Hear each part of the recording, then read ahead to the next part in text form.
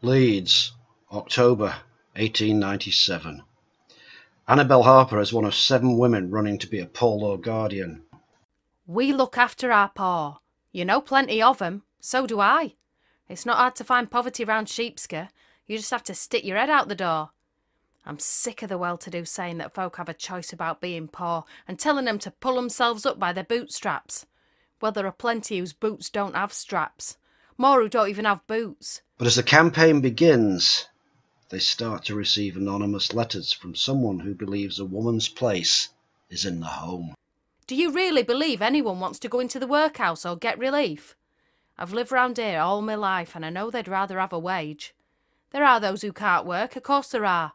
And it's not their fault. I want to make sure we treat them with some dignity. For God's sake, they're human beings, same as you and me. The same as them with the big houses up in Roundhay who think they can look down on the world. We're supposed to be the richest country in the world. That's what they've been telling us all year while we've been celebrating the Queen's Diamond Jubilee. Surely we can afford a little to look after our poor instead of it vanishing into some London coffer. The threats escalate into outright violence when an explosion rips through the church hall where Annabel is due to hold a meeting, with fatal consequences. The only piece of evidence Detective Superintendent Tom Harper has is a scrap of paper left at the scene containing a fragment from an old folk song. But what is its significance? You might have heard that there are 7 women running to be poor law guardians in this election. We think a woman's touch would be a good thing. We know families. We know what it costs to live every day, right down to the last farthing. You know exactly what I mean, don't you? And we know how close poverty walks behind us all. We can look up that hill to Bermontoffs and see the shadow of the workhouse. It's always there. You know what I really want to do? I want to help the poor, not vilify them. They're not outcasts. They haven't sinned. They're us. That's why I'd appreciate your vote, so I can do that.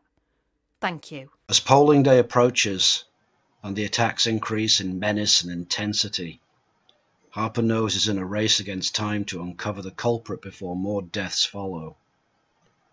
With the lives of his wife and daughter at risk, the political becomes cruelly personal. Oh, the working man, as you can see, that is what he was born to be. Married to the working wife, that is what she'll be all her life. Never lived beyond their means, nor saw assistance from their friends. Yeah, day and night, through thick and thin, they work life out just to keep life in. No matter friends, what else befalls the poor folk, they must work or fall. Through frost and snow, through sleet and wind, they work life out just to keep life in.